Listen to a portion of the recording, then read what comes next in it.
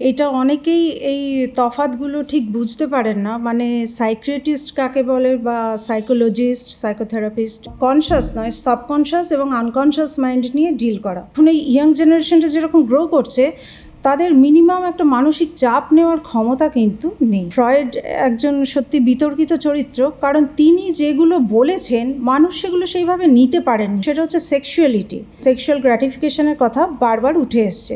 একটি মেয়ে খুব মথে ভয় পেত, তো সেইটাকে একটা বিকৃত চরিত্র হিসেবে ওই যে মথটাকেও জেনেছে পুরুষ, সেই পুরুষটার উপরে প্রজেক্টেড হয়ে গেছে। ওই যে একটা আগলি ব্যাপার, ওই আগলি জিনিসটাকে প্রচণ্ডভাবেই ঘৃণা এবং ভয়। তো অনেক সময় কি হয় যে ছেলেরা বাবাদের প্রতিদ্বন্দ্বী হিসেবে ভাবতে শুরু করে, সেটা আরও ছোট বয়স থেকেই আরম্ভ হয়। মেয়েদের যে বারবার পরিবর্তন হচ্ছে, দুবার চেঞ্জ হচ্ছে, এই জন্য মেয়েদের মন বলে না বেশি complicated. Hello and welcome to soul connection podcast. আবার একটা এপিসোড নিয়ে আপনাদের কাছে চলে এসেছি। আজকের এপিসোডটা একটু ডিফারেন্ট, কারণ আপনারা অনেকজন সেলিব্রিটিকে আমাদের পডকাস্টে দেখেছেন, তার সঙ্গে নন সেলিব্রিটিদেরকেও দেখেছেন, যাদের সঙ্গে আমরা বিভিন্ন বিষয় নিয়ে কথা বলেছি। আমরা আজকে এমন একজনকে আমাদের সঙ্গে পেয়েছি যে গত 17 বছর ধরে যিনি নিজের প্র্যাকটিস করে যাচ্ছেন অ্যাজ এ সাইকো অ্যানালিস্ট এই কলকাতা শহরেই। তো তার এক্সপিরিয়েন্স থেকে তার পার্সপেক্টিভ টুয়ার্ড সাইকোলজি, মানুষের এই মুহূর্তের মানসিক অবস্থান, মানসিক রোগ কতটা গুরুত্বপূর্ণ, মানসিক চিন্তা বা মানসিক বিকাশ কতটা গুরুত্বপূর্ণ, এই নিয়ে বিভিন্ন রকম আলোচনা আমরা করেছি। ছোটবেলা থেকে বড় হতে গেলে আমাদের মধ্যে কি কি থেকে যায়, যেটা পরবর্তীতে হয়তো অন্য কিছু হয়ে বেরিয়ে আসে, এই সমস্ত বিষয় নিয়ে একটা দুর্দান্ত আড্ডা মেরেছি। আমার মনে হয় আপনাদের জন্য এই পডকাস্টটা will B a very enriching podcast. এই এপিসোডটায় আমরা যে বিষয় নিয়ে কথা বলেছি তার মধ্যে বেশ কিছু সেন্সিটিভ বিষয় নিয়েও আমরা কথা বলেছি। সুতরাং আপনাদের কাছে অনুরোধ, ব্যাপারটা একটু মন খুলে দেখবেন, ক্রিটিসাইজ করার আগে একটু ভেবে দেখবেন যে পুরো বিষয়টা আসলে সারফেস লেভেলে যেরকম শুনতে লাগে, আসলে বোধহয় তার চেয়ে অনেক গভীর, অনেক ডিটেলড। দেরি করবো না আর, let's go to the episode. অনেকটা দীর্ঘ আলোচনা, পুরোটা শুনবেন, পুরোটা আমাদের সঙ্গে থাকবেন। তার আগে যেটা করবেন সেটা হলো ভিডিওটাকে একটা লাইক প্রেস করতে হবে আর তার সঙ্গে সাবস্ক্রিপশনটা করে ফেলতে হবে। আমরা দেখতে পাচ্ছি অনেকেই নন সাবস্ক্রাইবার হয়ে আমাদের চ্যানেলের কন্টেন্ট ফলো করছেন। সাবস্ক্রাইবার হয়ে যান না, ভালো তো, ফ্যামিলিটা বড় হবে। So let's go to the episode.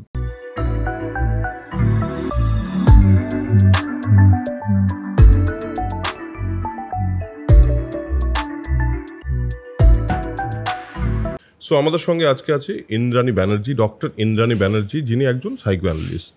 এবার সাইকো অ্যানালিসিস কী বা সাইকো অ্যানালিসিস বিষয়টা কি, এটা সম্পর্কে জানার আমার ইন্টারেস্ট অনেক দিনে, সেই কারণেই আপনার সঙ্গে এই পডকাস্টে বসা। এবার প্রথম যে বিষয়টা জানতে চাই সেটা হলো এই যে এত রকম ধরনের মানসিক রোগের চিকিৎসক হয়, এরকমই ধরনের বিভিন্ন সাইকোথেরাপিস্ট বলুন, সাইকিয়াট্রিস্ট বলুন, এই ধরনের বিভিন্ন টার্মস আছে। আমি সবগুলো টার্ম হয়তো জানিও না, তার মধ্যে আরেকটি সাইকো অ্যানালিস্ট। এবার হাউ দিস ইজ ডিফারেন্ট, মানে অন্যান্য স্ট্রিম অফ ট্রিটমেন্টের থেকে সাইকো অ্যানালিস্টরা কী করে ডিফারেন্ট, সেটা আগে জানতে চাই। হ্যাঁ, এটা অনেকেই এই তফাৎগুলো ঠিক বুঝতে পারেন না, মানে সাইকিয়াট্রিস্ট কাকে বলে বা সাইকোলজিস্ট, সাইকোথেরাপিস্ট, এইগুলো বিষয়টা হচ্ছে সাইকিয়াট্রি, যেখানে সাইকিয়াট্রিস্ট মানে শুধু মেডিসিনের ওপরে বেস করে ওনারা ওষুধ দেবেন এবং সেই ওষুধ খেয়ে মানসিক সমস্যার জন্য ওষুধ দেবেন, আর সেইটার ওপরেই চিকিৎসা হবে। আর কাউন্সেলিং হচ্ছে সাধারণ কনশাস মাইন্ডে, আমাদের যেরকম এখানে সিবিটি আছে, একটা বিহেভিয়ার থেরাপি। এরা কি হচ্ছে যে আমাদের যা অসুবিধা হচ্ছে কনশাস মাইন্ডে, যেরকম প্রবলেম হচ্ছে সেইগুলোকে ইনস্ট্যান্ট একটা রিলিফ দেওয়া, যে এটা করো, ওটা করো না, বা এটা এরকমভাবে ভাবো, ওরকমভাবে ভাবো, ইত্যাদি। আর সাইকো অ্যানালিসিস যেটা হচ্ছে সেটাও একটা, এটা সবই তো এগুলো সাইকোথেরাপি, থেরাপির মধ্যেই পড়ছে। অ্যানালিসিস হচ্ছে একদম গভীর, সেটা হচ্ছে মনোসমীক্ষা যাকে বলছে বাংলায়। এটা কনশাস নয় সাবকনশাস এবং আনকনশাস মাইন্ড নিয়ে ডিল করা বেশিরভাগটা। মানে আমাদের মনের গঠনটা যেটা হচ্ছে, আমাদের 3টে লেয়ারে আছে, কনশাস মাইন্ড, তারপর সাবকনশাস, তারপর আনকনশাস মাইন্ড। সেই কনশাস মাইন্ড যেটা থেকে আমরা দেখছি, বুঝছি, শুনছি, ফিল করছি, রিয়েলাইজেশন সব কিছু, সেটা হচ্ছে টিপ অফ দ্য আইসবার্গ। সামান্য অংশ মনের, বাকি সবই অতল এবং গভীর। এবারে অনেক সময় এটা হচ্ছে যে কনসাস মাইন্ডে যা কিছু হচ্ছে, ঘুরছে ফিরছে ভাবনা চিন্তাগুলো, সেগুলো আমরা তল করতে পারছি না, মানে কোথা থেকে আসছে, কিভাবে হচ্ছে, কারণ বাস্তবের সঙ্গে সেই সমস্যাগুলোর কোনো রকম মিল হচ্ছে না। তো তখন কি হচ্ছে, অ্যানালিসিস এইটা করে কি, ওটা মনের গভীরে ঢোকার ব্যবস্থা আছে, ওই টিপ অফ দ্য আইসবার্গের নিচের পার্টটায়, সেইখান থেকে গিয়ে সাবকনশাস মাইন্ড এবং কখনো আনকনশাস মাইন্ড থেকে সেই ভাবনার রুটগুলোকে তুলে এনে সেই জায়গাটা রেকটিফাই করা। এটা অ্যাকচুয়ালি রিকনস্ট্রাকশন অফ মাইন্ড, মানে এমন অবস্থা হয় যে পুরো ডিস্টর্টেড হয়ে গেছে মেন্টাল স্ট্রাকচার, তো সেটাকে পুরো ভেঙে রিকনস্ট্রাক্ট করা, এটাই হচ্ছে অ্যানালিসিসের কাজ, এবং এটা হয় খুব ভালোভাবে হয়। সেটা নিয়ে আমরা আসছি। আমি যতটুকু বুঝতে পারলাম আমার মতো করে, সেটা আমি একটু আপনাকে বলি, দেখি আমি ঠিক বুঝেছি কিনা। সেটা হলো যে কোনো মানুষের মনের ওপরে আমরা যে, আপনি যেটা বললেন, আমাদের অনুভূতিগুলো, ইনস্ট্যান্ট অনুভূতিগুলো, যেগুলো আমাদের কনসিয়াস মাইন্ড আমরা বুঝি যে এইটা হচ্ছে আমাদের সঙ্গে, সেটা আমাদের কনসিয়াস মাইন্ড। এবার আমাদের অনেকের ক্ষেত্রেই আমরা এটা দেখতে পাই যে আমাদের এমন কিছু একটা হঠাৎ করে রাগ হয়ে গেল, আমরা বুঝতে পারছি না কারণটা কি। আপনি বলছেন এর নিচে অনেক অতলে একটা জায়গা আছে যেটায় গিয়ে সাইকোঅ্যানালিসিস কাজ করে, তাই তো? একদম। এবং সেটাকে কোনো সময় রিকনস্ট্রাক্ট করা দরকার হয়ে পড়ে। একদমই তাই। এই যে আমাদের মনের অতলের কথা আপনি বললেন, এই যে এত কমপ্লিকেটেড একটা জিনিস, এত কমপ্লিকেটেড একটা প্রসেস আমাদের মনের ভেতর সব সময় চলে, এই বিষয়টা নিয়ে আমরা যেমন পায়ে ব্যথা হলে ডাক্তারের কাছে যাই, হ্যাঁ, মাথা ব্যথা হলে ডাক্তারের কাছে যাই, বা একটু কিছু সিভিয়ার হলেই যাই। ইনফ্যাক্ট কিছু কিছু মানুষ তো জ্বর হলেও কেমিস্টের থেকে ওষুধ নিয়ে খেয়ে নেয়।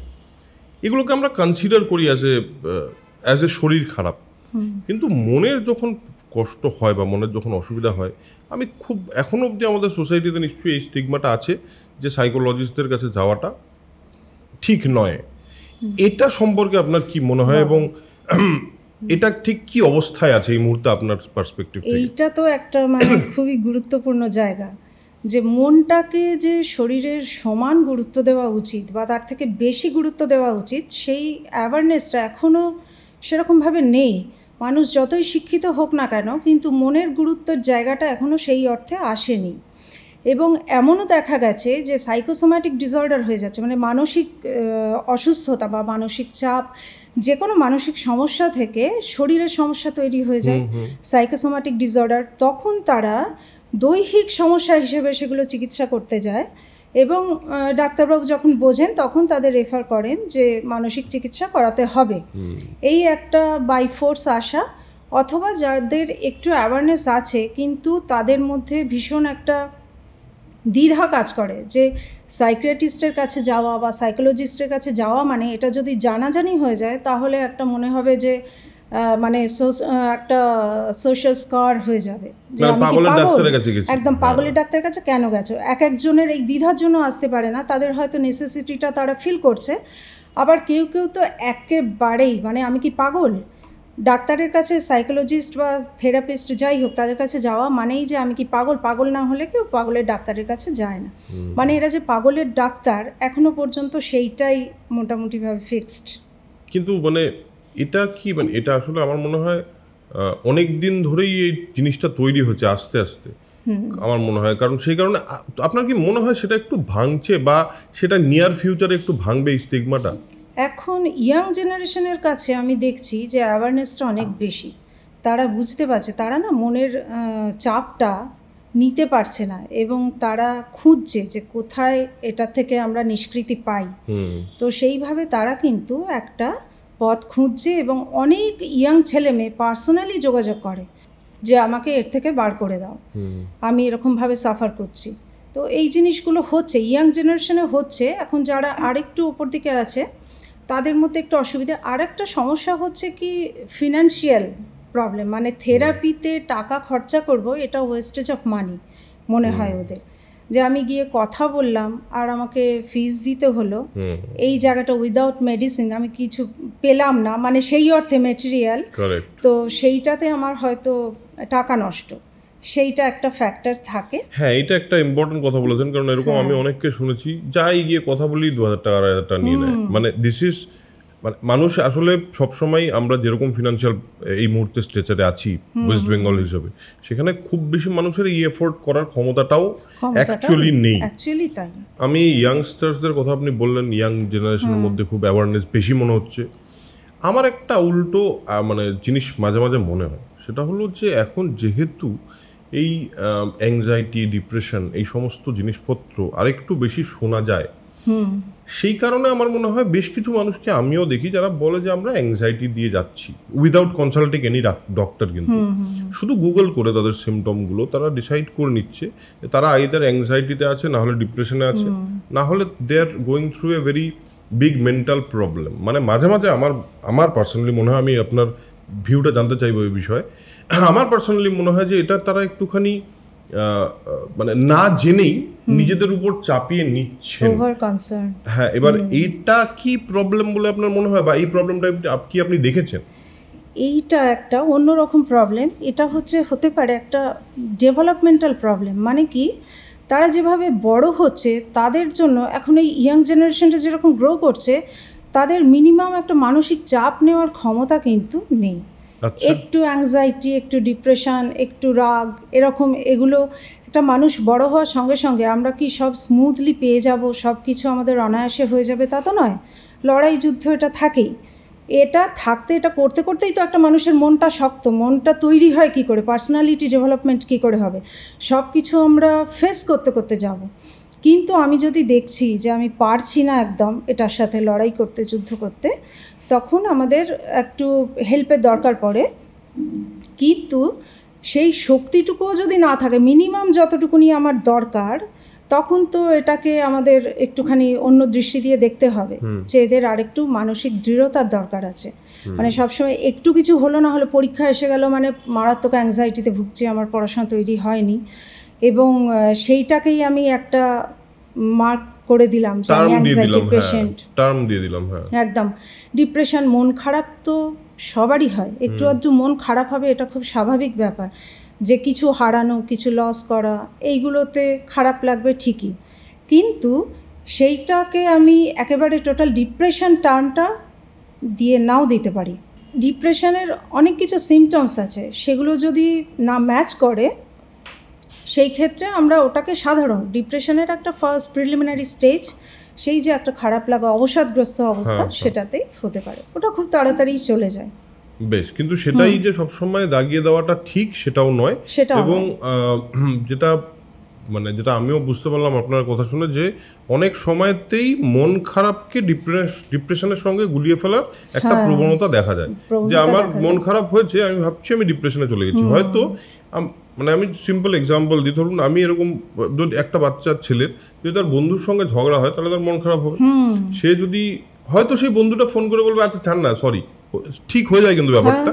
কিন্তু এই মন খারাপটাকে অনেকে ডিপ্রেশনের সঙ্গে গুলিয়ে দেয়, তাই তো? সেটাই বলতে চাই। আচ্ছা, বেশ। আরেকটা কিছু জিনিস আমি এর সঙ্গে একটু অ্যাড করছি। কিছু পেরেন্টসদের বাচ্চাদের নিয়ে আসে হাইপার অ্যাক্টিভ বাচ্চা বলে, ভীষণ দুষ্টুমি করছে, হাইপার অ্যাক্টিভ বাচ্চা। এখন তো অনেকেই অনেক কিছু জেনে গেছে, কিন্তু দেখা যাচ্ছে যে বাচ্চাদের মিনিমাম একটা এনার্জি ফিল্ড থাকে। বাচ্চারা এত দৌড়াদৌড়ি করে খেলে কেন? আমরা তো খেলি না, কারণ তাদের একটা এনার্জি আলাদা লেভেলে থাকে, আর সেই এনার্জিটা তাদের রিলিজ করতে দিতে হয়। না হলে কি হচ্ছে, এনার্জি তো স্টোর করে রাখা যাবে না, সে এদিক ওদিক দিয়ে বেরোতে চাইবে। যখনই বাচ্চাদের আজকাল খেলাধুলা নেই, কিচ্ছু নেই, স্কুলে যাচ্ছে, আসছে, পড়তে বসছে, হচ্ছে কোনো রিক্রিয়েশন, না কোনো আনন্দ, কিচ্ছু নয়। তো সেই ক্ষেত্রে বাচ্চা যদি একটু লাফানো ঝাঁপানো করে, এই লাফিয়ে বিছানায় উঠছে, কি মার গায়ের ওপরে গিয়ে করছে, সেগুলোকে হাইপার অ্যাক্টিভ বলে টার্ম দিয়ে দেওয়া হচ্ছে। এবং আরেকটা জিনিসও দেখা যাচ্ছে যে বাবা মায়ের, পেরেন্টসদের যে সহ্য ক্ষমতা, সেইটাও নেই। একটা বাচ্চার চঞ্চলতাটা আমরা কতটা অ্যাকসেপ্ট করব, কতটাকে সেটা স্বাভাবিক হিসেবে নেব, সেই জিনিসটা কিন্তু আমাদের বুঝতে হবে। একটা বাচ্চা মায়ের চিরুনি লুকিয়ে রাখছে, তাকে সাইকিয়াট্রিস্টের কাছে নিয়ে যেতে হচ্ছে, মায়ের চিরুনি লুকিয়ে রাখছে, ব্যাগ লুকিয়ে রাখছে, মাকে গিয়ে রান্না করার সময় জড়িয়ে ধরছে, এইগুলো কি কোনো অ্যাবনর্মালিটির মধ্যে পড়ে? এইসব হিসেবে মানে এইগুলো আবার ওভার কনসিয়াসনেস। আমরা স্বাভাবিক আর অস্বাভাবিকের মাঝখানে যে দাগটা সেটাকে যেন ভালোভাবে বুঝি যে কোনটাকে কতটা নেব। সেই লাইনটা একটু ব্লার হয়ে যাচ্ছে বলে আপনার মনে হচ্ছে? একদমই তাই। নিজেদের সহ্য শক্তি যখনই তারা টলারেট করতে পারছে না, যখনই তারা নিতে পারছে না, তখনই ভাবছে বাচ্চাই বোধহয় অস্বাভাবিক। এবং অবভিয়াসলি একটা মা বাবা যখন নতুন মানে প্রথম মা বাবা হয়, আজকের এই পৃথিবীটা একটু অস্থির পৃথিবী, এবং এই পৃথিবীতে মা বাবা হওয়া মানে তাদের জীবনের অনেক প্রেশার তাদের উপর অলরেডি আছে, তার সঙ্গে তাদের একটা নতুন অতিথি আসা বাড়িতে, সেটা তাদের উপর একটা অ্যাডিশনাল প্রেশার, এবং সেই প্রেশারটা তারা কি করে হ্যান্ডেল করবে আমার মনে হয় অনেক ক্ষেত্রেই তারা বুঝে উঠতে পারে না। এবং আমার মনে হয় সেই কারণেই এই সমস্ত মানে আসলে কজটা বোধহয় আরেকটু ডিপার, মানে কজটা বোধহয় মা বাবার সাইকোলজির সঙ্গেও কানেক্টেড, যে মা বাবা যেই সাইকোলজিক্যাল পজিশনের মধ্যে দিয়ে যাচ্ছে সেখানে একটা বাচ্চাকে কি করে হ্যান্ডেল করবে, বা একটা বাচ্চার কান্না কন্টিনিউয়াসলি সে শুনতে পাচ্ছে, সে তো অভ্যস্ত নয় শব্দটার সঙ্গে, তো সে বোধহয় ভাবছে যে তার বাচ্চা অন্যরকম ভাবে রিয়াক্ট করছে। বুঝতে পারলাম আপনার ব্যাপারটা, বুঝতে পারলাম। এবং এই সমস্ত ব্যাপার বলছেন আপনি প্রচুর হচ্ছে আর কি, মানে লোকজন গুলিয়ে ফেলছে বিষয়টাকে। এবার যাতে গুলিয়ে না ফেলে সেটার জন্য কি করতে হবে? সেটার জন্য মানে গুলিয়ে না ফেলে এক একটা ক্যাটাগরির জন্য এক এক রকমের আমাদের মেন্টাল আর কি স্টেবিলিটি নেওয়াটা দরকার আছে।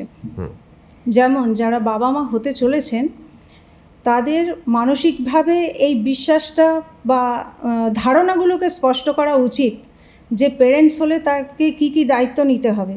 আমি মা হয়েছি বা বাবা হয়েছি আমি খুব খুশির ব্যাপার, সেটা কিন্তু শুধু নয়, একটা দায়িত্ব এসে পড়ে এবং সেই দায়িত্বটা অত্যন্ত গুরুতর, একটা প্রাণের দায়িত্ব। সেই প্রাণটা আস্তে আস্তে করে শারীরিক মানসিকভাবে বেড়ে উঠবে তাদের হাত ধরে। কাজেই এই বিষয়ে কনসিয়াস থাকাটা ভীষণ জরুরি। আর তাদের জীবনের যে এক্সট্রা প্রেশারগুলো আগে থেকেই আছে সেই জায়গাগুলোকে যাতে রিডিউস করতে পারে, মানে আমি ওটার সঙ্গে এটাকে অ্যাডিশনাল হিসেবে আমাকে ধরলে চলবে না, এটাকে আমাকে প্রাধান্য দিতে হবে। বাকিগুলোকে অনেক জায়গাতে আমাদের স্যাক্রিফাইস কম্প্রোমাইজ করতে হয়, যে এগুলো তো সময় অনুযায়ী যে কোন সময় কাকে আমরা প্রাধান্য দেবো, প্রায়োরিটি দেব, সেই জিনিসটা আমাদের সেই সময়টা বলে দেবে। কাজেই মানসিক প্রস্তুতিটা একটা দরকার। আর টলারেন্স লেভেলটা কোন লেভেল পর্যন্ত রাখতে হবে, যে একটা বাচ্চার দুষ্টুমিগুলো আমি কতটা সহ্য করব, এবং ভালো করে আমাকে অবজার্ভ করতে হবে যে ওটা দুষ্টুমি না অন্য কিছু, কতটা তার মধ্যে ডিস্ট্রাকটিভ নেচার। আবার অনেক বাচ্চার এটা হচ্ছে ভিতরে খুব রাগ হচ্ছে, চাপা রাগ হচ্ছে, মাকে পাচ্ছে না বা বাবাকে পাচ্ছে না, বা তারা যে কাজটা চাপিয়ে দেওয়ার চেষ্টা করছে সেটা করতে পারছে না বলে তার ভিতরে একটা রাগ হচ্ছে, সেই রাগটা সে প্রকাশ করার চেষ্টা করছে অন্যভাবে।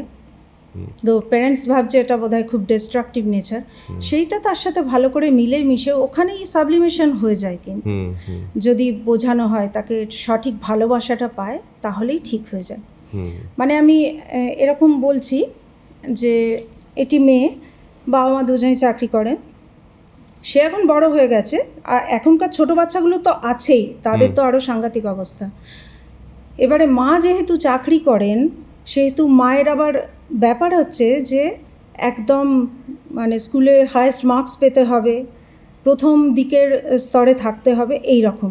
কিন্তু তিনি তো পুরো সময়টা দিতে পারবেন না, যেটুকুনি সময় পাবেন তার মধ্যেই পুরো গ্রুমিংয়ের ব্যাপারটা থাকছে, তার মধ্যে প্রাধান্য পাচ্ছে হচ্ছে পড়াশোনা। তিনি তড়িঘড়ি অফিস থেকে ফিরেই আরম্ভ করেন মেয়েকে নিয়ে বসেই যে পড়া কত দূর হয়েছে, কি হয়েছে না হয়েছে, এটা সব বাবা মাই করে, যা করে, কিন্তু তারা বাকি সবকিছুর মধ্যে পড়াশোনাটাকেই তার বাচ্চার প্রধান একদম এরিয়া বলে প্রায়োরিটাইজ করে দিচ্ছে। এবং একটা নম্বর যদি কম আসে কোনো ক্লাস টেস্টের বা কিছুতে, সেই রকম মারধর, মানে এই ব্যাপারটা যে ফিজিক্যাল যে একটা অত্যাচার, সেই ভয়ে সেই বাচ্চাটি রেগুলার ভাবতো মা যেন বাড়িতে না ফেরে, মানে এরকম মায়ের জন্য লোকে আগ্রহ নিয়ে বসে থাকে। কিন্তু এসেই যে ওই কতটা হোমওয়ার্ক হয়েছে, কোনটুকু বাকি আছে, কী আছে, সে এত অ্যাংজাইটিতে ভুগত যে আমার যেন একটুও না মিস হয়ে যায় কোথাও থেকে, অনেকটা কাজ দিয়ে যাওয়া, সেইটা করতে হবে, স্কুলের কাজ করতে হবে, স্কুলের মার্কস যেন এদিক থেকে না হয়, সিভিয়ার অ্যাংজাইটি, তার উপরে সেরকম মারধর, এইটা করতে করতে এবারে শুধু অ্যাংজাইটিটা আমরা দেখতে পাচ্ছি, তার ভেতরে তৈরি হচ্ছে রাগ, চাপা রাগ, ক্ষোভ, যেগুলো সে যখন এসেছে ক্লিনিকে অ্যাংজাইটির পেশেন্ট হিসেবে এসেছে, হাত পা কাঁপছে, তার সব কিছু কাজকর্ম বন্ধ, কলেজ যাওয়া বন্ধ, এরকম অনেক কেস এসছে যাদের যখন পড়াশোনাটা পুরোপুরি বন্ধ হয়ে গেছে, স্কুল বা কলেজ পুরো অফ হয়ে গেছে, তখন প্যারেন্টস নিয়ে এসছে, মানে ওরা পড়াশোনা করতেই পারছে না, পড়াশোনা করতে পারছে না বলেই এনেছে। হ্যাঁ, এটাই হচ্ছে কারণ। মানে তার আগে বাচ্চার যে মন খারাপ বা কিছু, সে তার মুখের হাসি চলে গেছে, সেদিকে কিন্তু কোনো নজর নেই। কারেক্ট, পড়াশোনাটা বন্ধ হয়েছে, এটাই কারণ নিয়ে আসা, এটাই কারণ যে পড়াশোনা করছে না, কলেজে যাচ্ছে না বা স্কুলে যাচ্ছে না, এটাই কারণ। এবারে যখন এসে তার অ্যানালিসিস আরম্ভ হলো, তার ভিতর থেকে যে রাগ আর ঘৃণা বেরোতে শুরু করলো, সেই জিনিসটা মানে আনলিমিটেড। সেই যে অত্যাচারের কাহিনীগুলো, প্রতিটা অত্যাচার সে সহ্য করেছে, মানে এমনকি তাকে মানে জামা কাপড় খুলে টেনে বাইরে বার করে দেওয়া, এই রকম একটা লোকের কাছে এই যে লজ্জাজনক অবস্থায় নিয়ে যাওয়া, তো একটা বাচ্চার কাছে ভীষণভাবেই একটা ব্যাপার, মানে নরম মনের উপর, এইটাই ব্যাপার যে মনটা কতটা নরম, তারা কতটা জানে, সেই জায়গাগুলোর একটু অনুভূতি থাকা দরকার। সবই এসছে, একটা বাচ্চা 5 বছর 10 বছর 12 বছর পৃথিবীতে এসেছে, তাদের জানতে শুনতে তো একটু সময় দিতে হবে। এইটা যেন তড়িঘড়ি সব তাড়াতাড়ি একেবারে। এবং এই যে পেরেন্টিং নিয়ে যে সমস্যাটা, মানে আপনি তো অনেক রকম কেস পান, তো আপনি নিশ্চয়ই এরকম, মানে যেটা বাচ্চাদের যেরকম কেস বললেন, এবার এই যে আপনি বললেন যে তাদের অ্যানালিসিস করে বোঝা যায়, বাচ্চাদের ক্ষেত্রে তো আমি বুঝলাম তারা জাস্ট জীবনের ধরুন 10টা বছর 12টা বছর দেখেছে বা 15টা বছর দেখেছে, তারা খুবই এখন তৈরি হচ্ছে তাদের মানে পার্সোনালিটিটা। যখন আপনার কাছে একজন অ্যাডাল্ট আসে একটা প্রবলেম নিয়ে, সেই প্রবলেমটা অ্যানালিসিস করার, সাইকো অ্যানালিসিস দিয়ে এই প্রসেসটা, বা এই যে আমাদের মনের যে গঠনের কথা আপনি প্রথমেই বললেন, যে ওপরে শুধু টিপ অফ দ্য আইসবার্গ, নিচে অনেকটা বেশি, এই বিষয়টা ঠিক কিভাবে ঘটে সেটা যদি আমার মতো লেম্যানদের বোঝানোর জন্য কিভাবে বলবেন আপনি, যে কিভাবে এই পুরো অ্যানালিসিস প্রসেসটা ঘটে? আচ্ছা, প্রসেসটা এটা হচ্ছে প্রসিডিউর, একেই বলে ফ্রি অ্যাসোসিয়েশন মেথড। এটাকে আমাদের অ্যানালিসিসে একটা কোচ থাকে বা ইজি চেয়ার, যেখানে ওকে রিল্যাক্স করার জন্য শুয়ে দেওয়া হয়। এটা কিন্তু কোনো মানে সাংঘাতিক কিছু বড়সড় ব্যাপার নয়, জাস্ট ফ্রি অ্যাসোসিয়েশন মানে কথা বলা, ফ্রয়েডের যেটা থিওরি আর কি।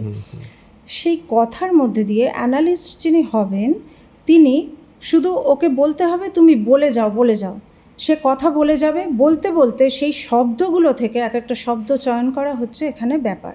ঠিক বোঝা যায় যে কোন জায়গাটাতে গিয়ে তার ব্লক আছে, কোথায় গিয়ে তার ফিক্সেশন আছে, সেই জায়গাগুলোকে ধরে, সেই সূত্র ধরে নেমে নেমে কিন্তু তাকে সেই জায়গাটাকে ঠিকঠাক করতে হয়। আপনি কোনো এক্সাম্পল দিতে পারবেন, মানে এটা আরেকটু ক্লিয়ারলি বোঝার জন্য? কোনো মানে আপনার কাছে নিশ্চয়ই এরকম অনেক কেস আছে, যে কেসে আপনি এরকম করতে গিয়ে বুঝতে পেরেছেন যে এই পার্টিকুলার জায়গাটায় সমস্যা আছে, মানে উইদাউট নেমিং দ্য পেশেন্ট।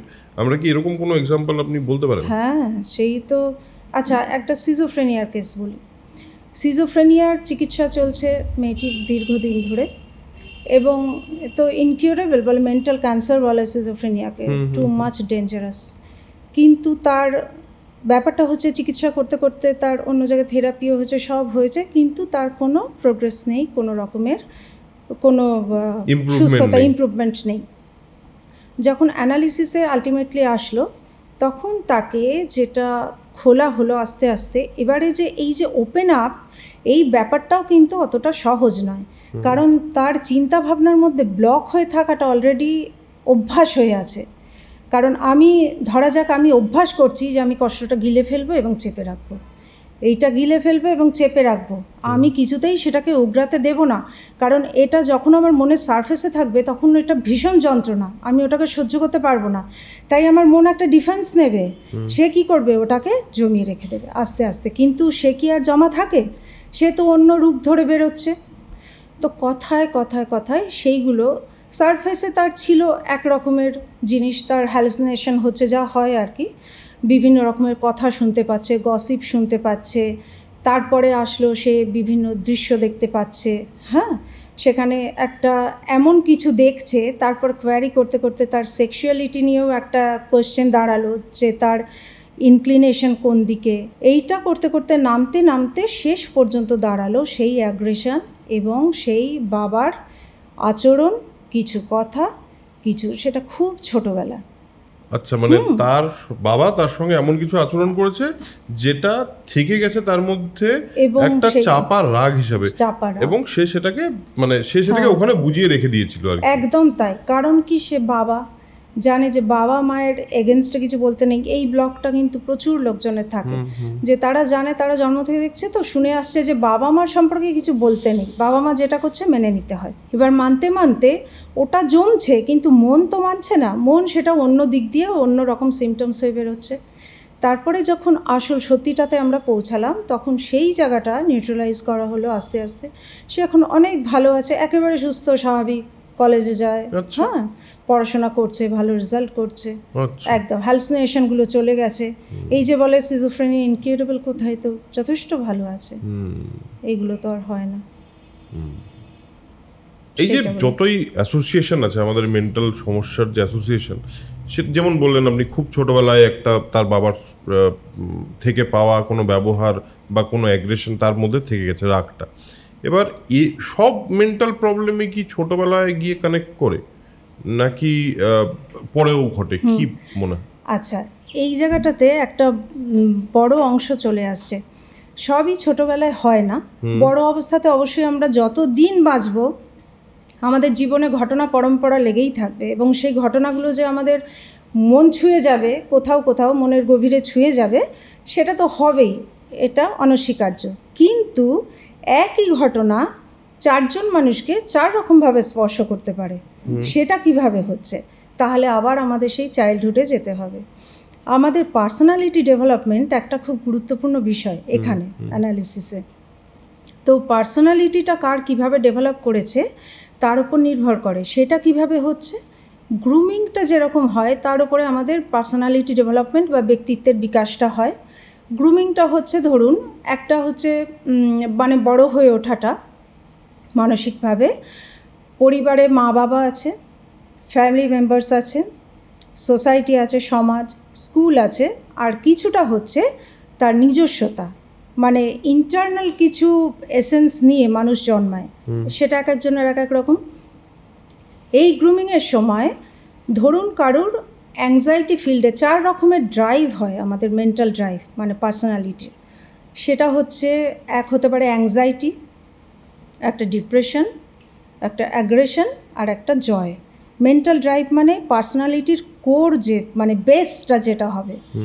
কারুর কারুর দেখবেন যে মেলামেশা করলে এটা লোকের সাথে বোঝা যায়, আবার মিক্সডও থাকে, যে অ্যাংজাইটি প্রোন মাইন্ড, মানে তারা একটুতেই খুব ভয় পায়, খুব কনফিউজ হয়ে যায় যে কি করব, মানে না হওয়া জিনিসের উপরে বেশি কনফিউশন, যদি এটা হয়, যদি ওটা হয়, যেটাকে আমরা বাংলায় বলি টেনশন করে লোকটা, একদম এটা মানে tension prone, anxiety prone mind আছে। কারুর কারুর ডিপ্রেশন প্রোন, এইটা হচ্ছে যে কোথাও যে কোনো জায়গা থেকে খারাপ লাগার বিষয়টা একটু বেশি করে যেন চলে আসে, যে আমি একটা ফিল্ডে গেলাম, সেখান থেকে আমার যেটুকুনি ভালো অংশটা তো হলো, কিছুটা যেটা খারাপ লাগার, আমার সেই মন খারাপ নিয়ে ফিরলাম। এবং এটাই তার বেসিক ক্যারেক্টারিস্টিক্সের মধ্যে আছে, বেসিক ক্যারেক্টারিস্টিক, এটাই তার পার্সোনালিটির বেস। অ্যাগ্রেশন যেরকম, যে অল্পেতে রেগে যাওয়া, তাড়াতাড়ি করে যে কোনো জায়গা থেকে একটা রাগটা সঞ্চয় করে আনা, যেমন কলেজে ছেলে মেয়েদের মধ্যে কারুর মধ্যে খুব এই ব্যাপারটা থাকে। বাড়িতেও দেখা গেছে যে পরিবারের কেউ কেউ একটু বেশি অ্যাগ্রেসিভ, হ্যাঁ, তার মানে তার পার্সোনালিটির বেসটাই হচ্ছে ওই রকম। আর যার পার্সোনালিটির বেস হচ্ছে জয় বা আনন্দ, সে হচ্ছে, এটা হচ্ছে আমাদের বেস্ট একটা জায়গা, যে তার খুব ব্যালেন্সড পার্সোনালিটি, সব জায়গায় সে আনন্দ করে থাকে, এবং সব কিছুতে কম্প্রোমাইজ, স্যাক্রিফাইস থেকে শুরু করে লিড করা যাকে বলে, সব জিনিসটা কিন্তু সে করে। জেনুইনলি হতে হবে ভিতর থেকে, বুঝতে পেরেছি, মানে তার পার্সোনালিটিটাই ওরকম, যে ছোট ছোট বিষয়গুলোকে খুব তুচ্ছ জ্ঞান করে। এই যে আমাদের আগের থেকেই মায়েদের বলা হতো যখন প্রেগনেন্ট, যে আনন্দ করে থাকো, আনন্দটা আনো, আমাদের কিন্তু শুরুটা ওইখান থেকেই হয় অ্যাকচুয়ালি, যখন অম্বের মধ্যে থাকে। আনন্দ যদি পার্সোনালিটির মধ্যে দেওয়া যায়, বাচ্চা যখনই থাকে, শিশু, তাকে আনন্দ দেওয়াটা ভীষণ জরুরি। আনন্দে যদি সে থাকে তাহলে তার পার্সোনালিটির বেসটাও আনন্দ তৈরি হবে, একটা ব্যালেন্সড সুন্দর পার্সোনালিটি তৈরি হবে। কিন্তু আমরা যদি বাড়িতে দেখি সারাক্ষণ মারামারি ফাটাফাটি চলছে, সেইখানে হাজব্যান্ড ওয়াইফের মধ্যে, বাবা মার মধ্যে কনফ্লিক্ট, এই কনফ্লিক্টের মধ্যে গেলেই বাচ্চা খুব ইনসিকিউর ফিল করে, তখন সে একটা অ্যাংজাইটি প্রোন পারসন তৈরি হয়। আমার মনে হয় যে বাচ্চাদের জন্য তো তার বাবা মা হলো তার জন্য সবকিছু, তার জীবনটাই বাবা মার উপর ডিপেন্ড করে। এবার তাদের মধ্যে তার যে প্রধান কি বলবো ভরসার জায়গা, সেটাই যদি নড়ে যায়, একদম যে তাদের মধ্যেই ঠিক নেই, আমি কি করে ঠিক থাকবো, তাহলে আমি কোথায় যাব, কারেক্ট, হ্যাঁ, এই প্রবলেমটা তাহলে ওইটা চলে যায় হলো ডিপ্রেশনের জায়গায়, অ্যাংজাইটির জায়গায়। এইটা হচ্ছে অ্যাংজাইটিতে গেল। এবং যদি এরকম দেখা যায় যে বাবা বা মায়ের কারুর একটা আচরণ সেখানে একদমই নেওয়া যাচ্ছে না, বাবার আচরণ অনেক সময় হয় মায়ের প্রতি, কারণ মায়ের প্রতি একটুখানি বেশি দুর্বল থাকে বাচ্চারা, তো সেইখানে একটা রাগ, চাপা রাগ একটা তৈরি হতে থাকে। এইখানে তার ক্যারেক্টারটা অ্যাগ্রেশনও হতে পারে বেসড, আর অ্যাংজাইটি বেসডও হতে পারে, ঠিক আছে। আর বাকিটা তো হচ্ছে আমাদের অ্যাগ্রেশনটা তো রাগারাগি, অ্যাগ্রেশনটাতে ওখান থেকে একটা প্যাসিভ অ্যাগ্রেসিভ ভাব তো আসেই, চাপা রাগ হতে পারে বা অ্যাগ্রেসিভ ক্যারেক্টার হতে পারে। আবার একটা অ্যাগ্রেশনটা দেখে শেখারও ব্যাপার রয়েছে, যে আমার বাড়িতে যদি বড়রা কেউ খুব রাগ দেখায়, খুব মেজাজ করে, বাচ্চারা কিন্তু ওগুলো অ্যাডাপ্ট করে, ওগুলোই শিখে তারও একটা অ্যাগ্রেসিভ ক্যারেক্টার তৈরি হয়। আর একটা হচ্ছে আনন্দ, যদি দেখা যায় যে বাবা মার মধ্যে ভীষণ ভালো কম্প্যাটেবিলিটি রয়েছে, আনন্দ করে ঘুরছে ফিরছে, খেলাধুলা সব কিছু রয়েছে, তার গ্রোথটা খুব ভালো হয় সব দিক থেকে। এইবারে এটা তো গেল পার্সোনালিটি ডেভেলপমেন্ট, এই পার্সোনালিটি বেস আমাদের রয়েছে। এবারে একটা ঘটনা ঘটলো, সেই ঘটনাটাকে আমি কিভাবে অ্যাকসেপ্ট করব সেটা কিন্তু আমার পার্সোনালিটি বলে দেবে। আমি হতে পারে যে খুব ডিপ্রেসড হয়ে গেলাম সেটা দেখে, কারণ আমার প্রবণতাই আছে ডিপ্রেসড হয়ে যাও। ধরা যাক আমার রেজাল্ট খুব খারাপ হলো, হ্যাঁ, সেইটাতে যার ডিপ্রেশনের ব্যাপার রয়েছে, পার্সোনালিটিতে ডিপ্রেশন বেসড, এবারে সে কি হবে, প্রচণ্ডভাবে ডিপ্রেসড হয়ে যাবে। ডিপ্রেসড হয়ে গিয়ে সে যা যা করার তাই করতে থাকবে, সেই সিমটমস আসবে। যার অ্যাংজাইটি বেস, সে অ্যাংজাইটি ওখান থেকে তুলে নেবে, এই রকমভাবেই হবে। ধরুন যার আনন্দটা আছে, সে হয়তো খুব ক্যাজুয়ালি নেবে, পরেরটার জন্য চেষ্টা করবে, এই রকমই ব্যাপার। তো পরবর্তীকালেও তাহলে যে জিনিসগুলো আসে সেগুলোর জন্যও আমাদের পার্সোনালিটি অনেকটাই দায়ী। আর আমাদের অ্যানালিসিসে কী হয়, ধরা যাক একটা অল্টার পার্সোনালিটি এসেছে আমার কাছে, আমি দেখছি যে এই পার্সোনালিটিটা অ্যাংজাইটি বেসড বা ডিপ্রেশন বেসড, তো এইটা চেঞ্জ করা, এটা হচ্ছে অ্যানালিসিসের কাজ। অল্টার বলতে যেগুলো নিয়ে চলাটা একটু অসুবিধাজনক, হ্যাঁ, যে ওর এত ডিপ্রেশন হচ্ছে ওর কথায় কথায়, তাহলে ওকে আমাদের একটুখানি চেঞ্জ করে দেওয়ার দরকার। তাহলে এত অ্যাংজাইটিতে তো অনেক রকম সমস্যা থাকে, সেটা তো সাইকোসোম্যাটিক হয়ে যায়, আর এটা বাড়তে থাকে ক্রমশ। তো সেইখানে আমাদের একটু চেঞ্জ করে দেওয়ার দরকার। এবার এই যে ভেতরে ঢুকতে শুরু করেন আপনারা, তো মনের ভেতরে ওই ইয়ের পার্টটা ঢুকতে শুরু করেন, এবার ঢুকতে গিয়ে কোনো এই যে যখন মানুষ কিছু ডিস্টার্বিং কথা নিজের ব্যাপারে বুঝতে পারে যে হ্যাঁ এইটা না আমার কারণটা এটা, তখন তাদের রিয়াকশানে কোনো সেটা পান না যে তারা প্রচণ্ড মারাত্মকভাবে রিয়াক্ট করে ওঠে এই বিষয়ে? হ্যাঁ, ভীষণভাবেই, খুবই হয়। সেটার কোনো এক্সাম্পল বলতে পারেন আপনি? হ্যাঁ, পেশেন্টের একটা মানসিক যোগাযোগ তৈরি হয়ে যায়, যে দুজনের মধ্যে একটা ট্রান্সপারেন্সি তৈরি হয়ে যায়, স্বচ্ছতা, কোনো কিছু আর গোপন থাকবে না। কিন্তু সেই জায়গাটা যাওয়াটা তো অত সহজ নয়। সে পেশেন্ট পরতে পরীক্ষা করতে করতে যাবে যে আমি যে বলবো কথাগুলো, আমি কি ট্রাস্ট করতে পারি কি পারি না, কারণ এতদিনের গোপন তথ্য যেগুলো আমি নিজের মনের কাছেও স্বীকার করি না, সেটা আরেকজন মানুষের কাছে কি করে বলবো। তো এই ব্লকটা থাকে, এই ব্লকটা যখন একটা একটা করে ওপেন হয়, তখন সে তখন অ্যানালিস্ট যে তাকে ব্যাখ্যাটা দেবে বা করবে, কনফ্লিক্ট আরম্ভ হয় এবং কন্ট্রাডিক্ট করতে শুরু করে ভীষণভাবে। এই জায়গাটা খুব উত্তেজিত হয়ে যাওয়া, ভায়োলেন্ট হয়ে যাওয়া, এই সময়টাতে হয়, কিন্তু আস্তে আস্তে সেগুলো ঠিক হয়ে যায়। আর কান্নাকাটি করে ভেঙে পড়া, এগুলো তো ভীষণ কমন ব্যাপার। না, আমি বলছি যে এই যে ট্রাস্ট করার কথা বললেন, এটা সত্যি আমিও ভাবলাম যে সত্যি তো একটা মানুষের তার গোপনতম যে বিষয়গুলো, যেটা সে আপনি নিজেই বললেন নিজের মনের সঙ্গেই শেয়ার করতে পারে না, সেই বিশ্বাসটা কি করে আর্ন করেন অ্যাজ এ সাইকোঅ্যানালিস্ট? এইটা তো প্রফেশনের একটা খুব গুরুত্বপূর্ণ বিষয়। এটা কথা বলতে বলতে এটা হয়ে যায়, মানে এটা আর হয়ে যায়। এইটা প্রথমেই আমাদের বলে দেওয়া হয় এটা আমাদের একটা ক্লোজ ডোর সিস্টেম। সেখানে আগেই বলে নেওয়া হয় যে এই যে দরজা জানলা বন্ধ, তুমি আর আমি আছি, এটা কিন্তু কথাবার্তা যা হবে এটা তোমার আর আমার মধ্যেই থাকবে। এই জায়গাটা আগে আমাদের তৈরি করে নিতে হবে। এটা তুমিও কারোর সাথে শেয়ার করবে না, আমিও কারোর সাথে শেয়ার করব না। সেই ট্রাস্ট বিল্ডিংটা দরকার। প্রথমেই এই অ্যাসিওরেন্সটা দিয়ে দিতে হয়, এবং তারপর পরবর্তীকালে কথায় কথায় কথায় মানুষের সাথে মেলামেশা করতে করতে দুটো বন্ধুর মধ্যে কি করে ইন্টিমেসি হয়, তাই তো কেউ কাউকে বলে নেয় না, এটা একটা মানসিক যোগাযোগ হয়ে যায়। আচ্ছা, এই যে আপনি বলেন বিভিন্ন রকমভাবে রিয়াক্ট করে লোকজন, এবং সেই রিয়াকশন হয়তো সেই ট্রুথটা সত্যি খুব ডিস্টার্বিং একটা সত্যি, মানে সেই সত্যিটা জেনে আপনিও তো মানুষ একজন, আপনারও তো একটা মন আছে, আপনার মনকে কোথাও এটা এফেক্ট করে দেয় না? যে মনে হয় মানে খুব মন খারাপ হয়ে যায় না? বা এই এফেক্টটা কি করে হ্যান্ডেল করেন আর কি, আপনার এটা জানতে চাই, আপনার মন কি করে হ্যান্ডেল করে? আচ্ছা, এই যে অ্যানালিস্টের চেয়ারে বসার আগে অ্যানালিস্ট তৈরি হওয়া একটা বড় গল্প থাকে সেখানে।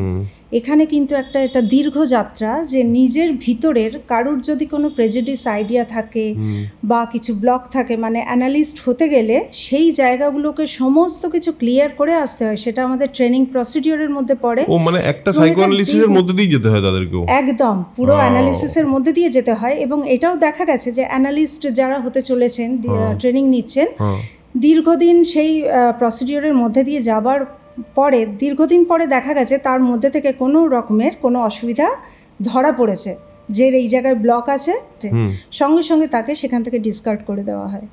কাজেই একদম স্থিতিশীল অবস্থায় যতক্ষণ না যাচ্ছে মন, ততক্ষণ সেই চেয়ারটাই বসা যায় না বা সেই কেসগুলো হ্যান্ডেল করা যায় না।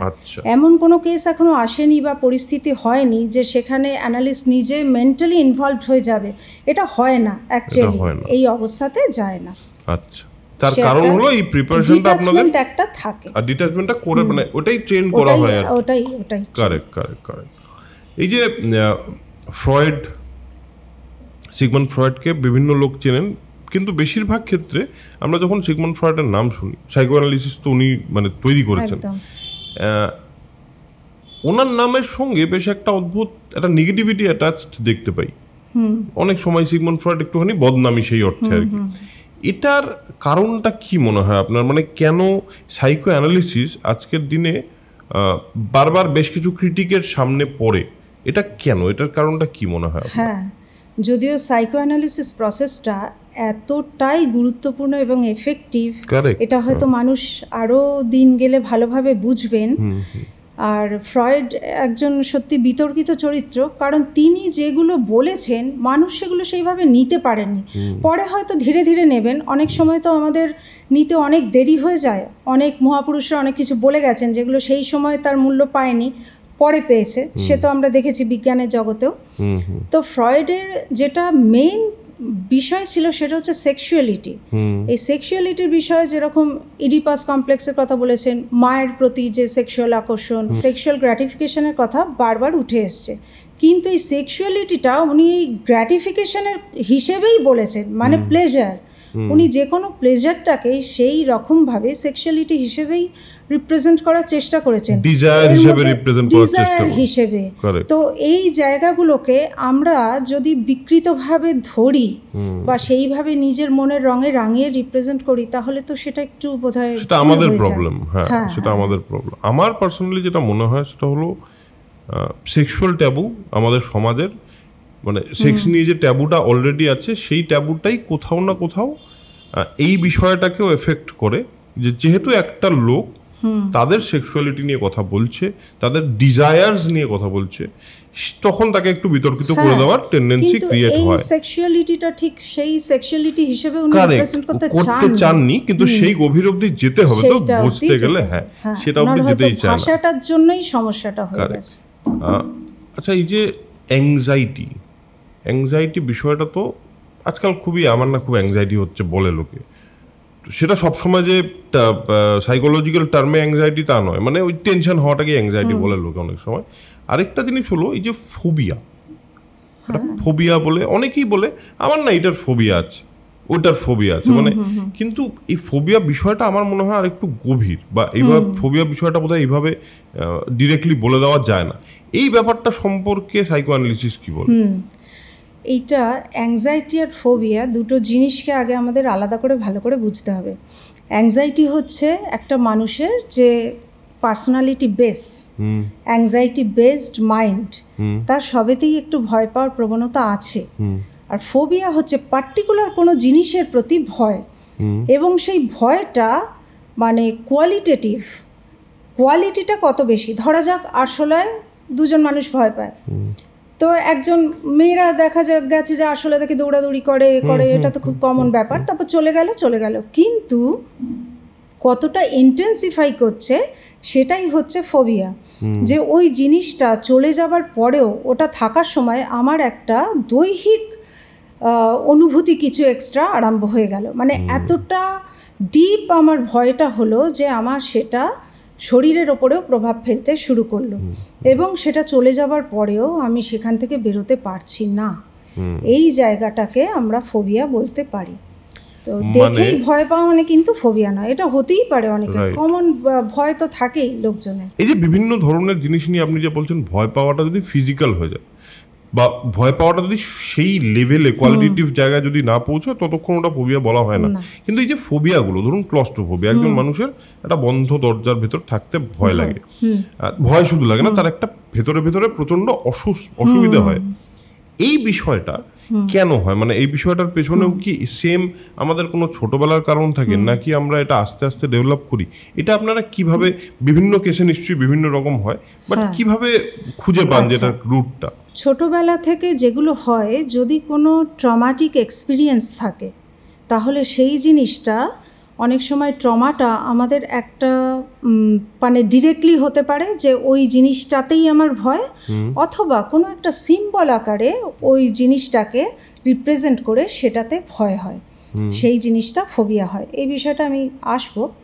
আচ্ছা, আর আরেকটা জিনিস হচ্ছে বড় অবস্থাতে, ধরা যাক এমন একটা এক্সপিরিয়েন্স হয়েছে একটা সময় যে যখন একটা বদ্ধ ঘরে ভীষণ কষ্ট হয়েছে, ফিজিক্যাল প্রবলেম হয়েছে, পরবর্তীকালে আবার সেম জিনিস যখন আমরা এক্সপিরিয়েন্স করতে যাচ্ছি, তখন আমার আগের মেমোরিটা চলে আসছে এবং শরীরে সেই রকমভাবে জিনিসটা আবার রিপিট করছে। তো সেইটাকে আমরা পরবর্তীকালে একটা ডেভেলপ করা ফোবিয়া হিসেবে বলতে পারি। সিম্বলিক ফোবিয়া যেটা আমরা বলছিলাম, সেইটা হচ্ছে ধরা যাক ডিরেক্ট তো ট্রমাটাইজড হয়ে যাওয়াটা, ওটা বুঝতেই পারছেন। ধরা যাক উঁচু জায়গা থেকে পড়ে গেছে, হাইটে একটা ফোবিয়া, বা পড়ে যাওয়ার কোনো খবর শুনেছে বা কিছু, এই ধরনের ব্যাপারগুলো থাকে কমন। কিন্তু এমন কোনো ঘটনা হয়তো ঘটেছে যেটাকে তার মন ঠিক কনশাস মাইন্ডে তো রাখতে পারেইনি, বা সেটাকে ডিরেক্টলি রাখতে গিয়ে সেইখানে তার একটা বিবেক বাধা দিচ্ছে।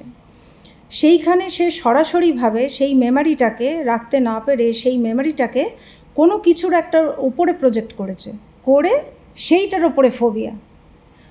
একটা এক্সাম্পল দিচ্ছি। একটি মেয়ে খুব মথে ভয় পেত। মথ ভয় মানে ভয়ঙ্কর ভয়, যে কোথাও একটা আছে যদি শোনে, তখনই তার ঘাম দিয়ে মানে শারীরিক বিভিন্ন রকমের সমস্যা আরম্ভ হয়ে যেত, প্যানিক অ্যাটাক হয়ে যেত, এতটা লেভেলে। তারপরে তাকে যখন দেখা হলো, তার বিভিন্ন রকমের, তার অ্যাংজাইটি ডিপ্রেশন ছিলই, তার সঙ্গে অ্যাসোসিয়েটেড ফোবিয়াটা পরে বেরিয়েছে যে এটা একটা ফোবিয়া আছে। তো এইটা দেখা গেল আস্তে আস্তে আস্তে যে কোনোভাবে সেক্সুয়ালি সিডিউসড হয়েছিল বাই ফাদার। এগুলো শুনতে আমাদের সোসাইটিতে খুবই খারাপ লাগে, কিন্তু এই ঘটনাগুলো ঘটেছে, সেই জন্যই আমাদের এটা বলে দেওয়া দরকার।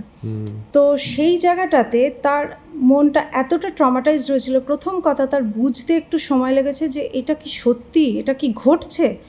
তারপরে তার ভিতর থেকে হয়তো তার রূপটা এমন ছিল, মানে তিনি বোঝাতে চাননি, কিন্তু ওর মধ্যে একটা বাজে অনুভূতি কাজ করেছে যেটা অ্যাকসেপ্টেবল ছিল না তার শরীর এবং মনের দিক থেকে। তো সেই জায়গাটাকে ও কি করে আটকাবে? আবার বাবা তো কিছু বলাও যাবে না, মানে বলা মানে কি, ভাবাই এটা অন্যায় এবং নিজের মনের কাছেই অ্যাকসেপ্ট করা যায় না। তো সেইটাকে একটা বিকৃত চরিত্র হিসেবে ওই যে মথটাকেও জেনেছে পুরুষ, সেই পুরুষটার উপরে প্রজেক্টেড হয়ে গেছে। সেই জিনিসটা তারপর থেকে সেই সিম্বল হিসেবে ওই যে একটা আগলি ব্যাপার, ওই আগলি জিনিসটাকে প্রচণ্ডভাবেই ঘৃণা এবং ভয় সেইটার উপরেই সিম্বলাইজড হয়ে গেছে। মানে এই যে এরকমও থাকে, এই যে বিষয়টা আপনি বললেন, এইটা তো এরকম নিশ্চয়ই অনেক এরকম কেস থাকে যে যেটা আসলে আমরা যেই কারণে যেই ভয়টা পাই, হয়তো তার কারণটা আমরা প্রিলিমিনারি ভাবি অন্য একটা কারণ, আসলে বোধহয় কারণটা সম্পূর্ণই আলাদা। আচ্ছা, আমাদের লাইফের বয়ঃসন্ধি একটা খুব ইম্পর্ট্যান্ট পয়েন্ট, ইম্পর্ট্যান্ট জায়গা, যে মানুষ বাচ্চা শৈশব থেকে সবে কৈশোরে যাচ্ছে এবং সে যৌবনে যাওয়ার জন্য প্রিপেয়ার্ড হচ্ছে। আর সেখানে মেজর কিছু চেঞ্জেস আমাদের শরীরেও হয় এবং মনেও তার এফেক্ট মারাত্মকভাবেই দেখা যায়। এই সময়টাতে তার বাবা মায়ের সঙ্গে তার সম্পর্কের যে সমীকরণের বদলটা, যে তার চেঞ্জ হচ্ছে তার বাবা মার সঙ্গে তার সম্পর্কটা, এটার প্রভাবটা কত বড় পড়ে তার পরবর্তী লাইফে? হ্যাঁ, এটা বয়ঃসন্ধিতে যে পরিবর্তনটা হচ্ছে শরীরে এবং মনে, তো হরমোনাল চেঞ্জেসগুলো হয়, তো সেইখানে ওদের কি হচ্ছে, মন থেকে একটা শৈশব থেকে যে কৈশোরে যাওয়া এবং যৌবনে যাওয়ার যে প্রস্তুতি, তো সেইখানে ওদের বাবা মার গণ্ডির মধ্যে থাকার থেকে একটা বিদ্রোহ তৈরি হয়। ওদের যে পিয়ার গ্রুপ, সমবয়সীদের সাথে মেলামেশাটা বাড়ে, তাদের বেশি ট্রাস্ট করে, তাদের বেশি আপন বলে মনে করে। তো অনেক সময় কি হয় যে ছেলেরা বাবাদের প্রতিদ্বন্দ্বী হিসেবে ভাবতে শুরু করে, সেটা আরও ছোট বয়স থেকেই আরম্ভ হয়। একটা এই যে ইডিপাস কমপ্লেক্স, যেটা অ্যানালিসিসের, যে মাকে পাওয়ার জন্য একটা যুদ্ধ, সেইটা মাকে কে অধিগ্রহণ করবে, এটা ছেলেদের কথা আমি বলছি, মেয়েদের কথা আলাদা। তো বাবাকে তখন সেখানে একজন প্রতিদ্বন্দ্বী বলে মনে হয়, বাবার প্রতি রাগ, শত্রু বলে মনে হয়, সেখানে বাবার প্রতি অ্যাগ্রেশন, এইগুলো তৈরি হতে থাকে এবং সেগুলো এতটাই গভীরে সাবকনশিয়াস মাইন্ডে, সেটা কনশিয়াস মাইন্ডে কিন্তু আসে না। তো এইটা হচ্ছে ইনিশিয়াল বেস, এইটা থাকে। এইটা কিন্তু কোনো ছেলের মধ্যে আমরা কি সেরকম একটা দেখি না, ইউজুয়ালি দেখি না, কারণ কি এটা সাবলিমেশন হয়ে যায়। বাবার সাথে মেলামেশা করতে করতে জিনিসটা একটা বন্ধুত্বপূর্ণ জায়গায়, তখন বাবা আর ছেলে একটা আইডেন্টিফিকেশন হয়ে যায়, দুজনে বন্ধুর মতো জায়গায় চলে যায়। আমাদের সবই প্রসিডিওরটা তাই, যাই কিছুই হোক না কেন, কমপ্লিকেশন যখন তৈরি হয় তখন আস্তে আস্তে ওটাকে সাবলিমেশন হয়ে যায়, মানে ঊর্ধ্বগতি। আমাদের যে কমপ্লেক্সগুলো তৈরি হচ্ছে সেগুলো ঠিক মতো নিউট্রালাইজ হয়ে যাচ্ছে, রেকটিফিকেশন হয়ে যাচ্ছে, তবে একটা সুস্থ স্বাভাবিক মানুষ তৈরি হচ্ছে, নাহলে তো সবই কমপ্লিকেটেড হয়ে যেত। ছেলেদের ক্ষেত্রে তো এটা, এই জিনিসটা অনেক বেশি আপনি বলেন ছেলেদের ক্ষেত্রেই দেখা যায় ইডিপাস কমপ্লেক্স, মেয়েদের ক্ষেত্রেও তো নিশ্চয়ই এর উল্টো কিছু একটা এফেক্ট হয়। মেয়েদের ক্ষেত্রে যেটা, মেয়েদের ক্ষেত্রেও প্রথম জীবনে তাদের মায়ের প্রতি আকর্ষণ, তারপরে ঘুরে গিয়ে তাদের বাবার প্রতি আকর্ষণ, যেহেতু অপোজিট সেক্সুয়ালিটি, সেইখানে মায়ের সঙ্গে তার প্রতিদ্বন্দ্বিতা শুরু হয়, ঠিক আছে। তারপরে সেটাকে আবার যে মনের যে ঊর্ধ্বগতি, সেখানে মানে নর্মালাইজ হয়ে যায়, স্বাভাবিক হয়ে গেল। কিন্তু এইখানে যে মেয়েদের যে বারবার পরিবর্তন হচ্ছে, দুবার চেঞ্জ হচ্ছে, এই জন্য মেয়েদের মন বলে না বেশি কমপ্লিকেটেড, মেয়েদের কমপ্লিকেশনটা বড় হওয়ার জন্য ওই জন্য বেশি মেন্টালি, এবং ওদের ডেভেলপমেন্টটাও বয়সের তুলনায়, ছেলে আর মেয়ে যদি আমরা পাশাপাশি একই বয়সে দেখি, মেয়েদের একটু বেশি থাকে কমপ্লেক্সিটিটা। এই যে পোস্ট কোভিড ওয়ার্ল্ড, এই ওয়ার্ল্ডটার মধ্যে তো একটা কোথাও কিছু তো চেঞ্জ হয়েছে, আমরা মানসিকভাবে তো অন্যরকম হয়েছি এখন এই মুহূর্তে, আমার তো তাই মনে হয়। এবার সাইকোঅ্যানালিসিসের জায়গা থেকে আপনার কি মনে হয় যে সোসাইটিটা কিভাবে, যদি বদলে থাকে তাহলে কিভাবে বদলেছে, এবং তাতে এই মুহূর্তের পৃথিবীটা মানসিকভাবে ঠিক কীরকম বলে আপনার মনে হয়? আচ্ছা, এটা অ্যানালিসিসের জায়গা থেকে না হয়ে আমি একজন সাধারণ মানে মানসিক চিকিৎসক হিসেবে বলছি, অ্যানালিসিস তো বাদ দিন অনেকটা গভীরে চলে যাচ্ছে। সেইখানে এটা খুবই আমাকে ট্রমাটাইজড করেছে যে পোস্ট কোভিড যে কেসগুলো এসেছে তার মধ্যে একটা তো অ্যাংজাইটি খুব বেড়েছে। এটা খুব কমন ব্যাপার হতে পারে যে মানুষের ওপর দিয়ে অনেক ঝঞ্ঝা গেছে, অনেক মানুষ অনেক কিছু হারিয়েছেন, কিন্তু দ্বিতীয়ত যেটা সবথেকে বড় খারাপ লাগার জায়গা, যে হাজব্যান্ড ওয়াইফ একসঙ্গে এক ছাদের তলায় দীর্ঘদিন থেকেছেন এবং তাদের মধ্যে বিষাক্ত সম্পর্ক তৈরি হয়েছে, যার এফেক্ট পড়েছে বাচ্চাদের উপরে।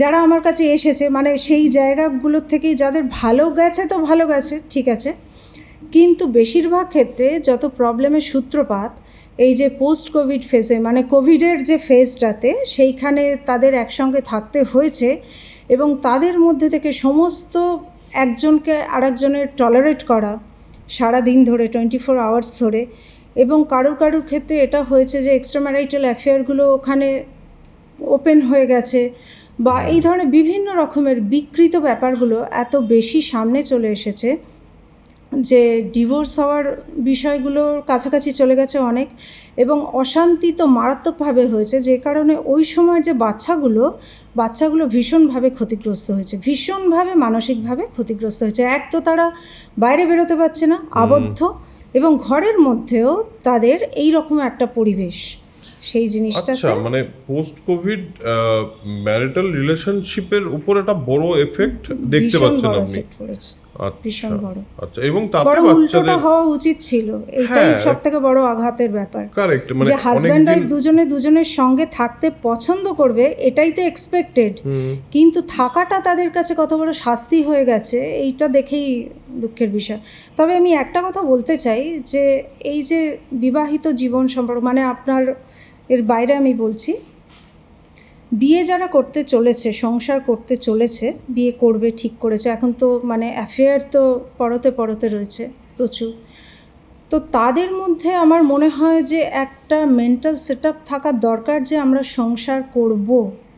বিয়েটা কোনো ছেলে খেলা নয় বা একটা ইম্পালসিভ কোনো ডিসিশন নয়, এই সিদ্ধান্তটা একটা কিছু গড়ে তোলার, এই যে কনস্ট্রাকটিভ ভাবনাটা ভিতরে রাখা, যে সংসারটা আমরা ঠিকমতো করতে পারবো, আমার সেই মেন্টাল ক্যাপাসিটি আছে, তবেই আমি বিয়েটা করব। এই যে সাইকোঅ্যানালিসিস বা এই সাইকোঅ্যানালিসিস দিয়ে বা এই সাইকোঅ্যানালিসিসের প্রভাব আমাদের এই সোসাইটির যে আর্টিস্ট বা আর্ট, এর প্রভাবটা কতটা, এবং একজন আর্টিস্টের ক্ষেত্রে বিশেষ করে আমি বলি, একজন আর্টিস্টের মনটা তো আরও বেশি কমপ্লেক্স হয়, এবং তার সেরকম মানে যারা আর্টিস্ট তাদের জন্য সাইকোঅ্যানালিসিসটা কতটা বেশি প্রয়োজনীয় বলে আপনার মনে হয়? দ্বিতীয় কথা, এর প্রভাবটা আর্টের উপর কীরকমভাবে দেখেন আপনি? শিল্পীদের যেটা ব্যাপার, যে তারা তাদের মনের ভাবটা প্রকাশ করতে পারেন তাদের আর্টের মাধ্যমে, সেটা যদি তারা মানে ছবি আঁকা চিত্রশিল্পী হন, তো তাদের আর্টের মধ্যে তো এটা খুব সুন্দরভাবেই বেরিয়ে আসে। অনেক সময় কি হচ্ছে, মানে এই জায়গাটাকে আর্টের মাধ্যমে নিজের মনের বহিঃপ্রকাশ, এটা কিন্তু ফ্রয়েড এস্টাবলিশ করে গেছেন, এটা ওনার একটা প্রিয় সাবজেক্ট ছিল, এবং লিওনার্দো দা ভিঞ্চির ছবিগুলোকে নিয়ে উনি অ্যানালাইজ করেছিলেন। তো সেই রকমভাবে যদি এই জিনিসটা করা হয়, যারা প্রকাশ করতে পারছে না বাহ্যিকভাবে কোনোভাবে, মানে অন্যরকমভাবে, তারা কিন্তু আর্টের মাধ্যমে নিজেদের এই প্রকাশটা করতে পারে। সেইখান থেকে তাদের বুঝে নেওয়া যায় যে কোন জিনিসটা কাকে রিপ্রেজেন্ট করে। এমন কিছু হয়তো কথা, কিছু কনফ্লিক্ট আছে, কিছু ডিলেমা আছে, যেগুলো হচ্ছে মনের সমস্যার প্রধান কারণ, সেই জিনিসগুলো তারা বলতে পারছে না, প্রকাশ করতে পারছে না, সেই ভাষা পাচ্ছে না, তাদের আর্টের মাধ্যমে বেরিয়ে আসে। এটা একটা বড় ব্যাপার।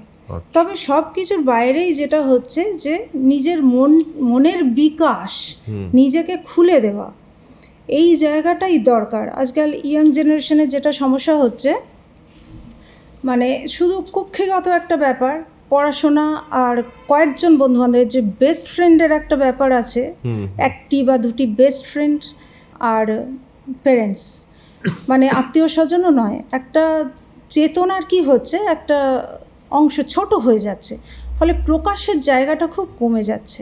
এই নিজের ভিতর থেকে প্রকাশ করার একটা প্রবণতাটা থাকাটা দরকার আছে। যে রবীন্দ্রনাথ বলেছেন না, আপন হতে বাহির হয়ে বাইরে দাঁড়া, বুকের মাঝে বিশ্বলোকের পাবি সারা, এইটা কিন্তু খুব দরকার, যে নিজেকে ওপেন করে দেওয়া।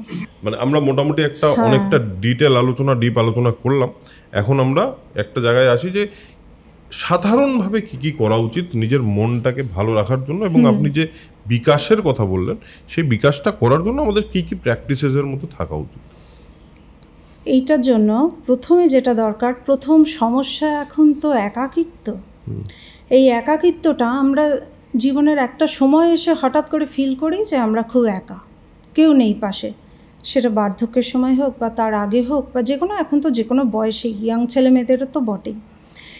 এইটাকে রোধ করার জন্য, যাতে এটা না আসে, আমাদের যেমন অসুখের জন্য প্রোফাইল অ্যাক্সেস নেওয়া হয়, আমার মনে হয় আগে এটা সম্পর্কে একটুখানি আমাদের অ্যাওয়ার হওয়াটা দরকার, যে যাতে আমরা একা না হই।